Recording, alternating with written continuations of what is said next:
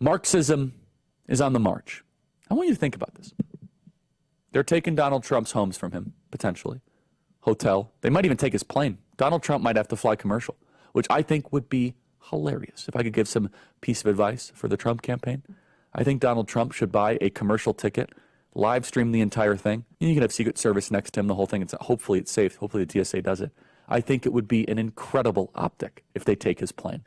Donald Trump flies United Airlines. Well, no, don't fly United Airlines. That's a bad idea. Don't do that. Donald Trump flies. Yeah, that would be hilarious.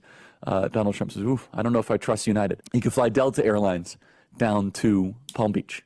I think it would be hilarious. But anyway, little messaging advice, because they might take his plane, just so we're clear.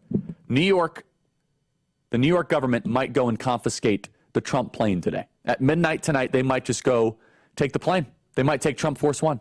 They might say, it's now our plane.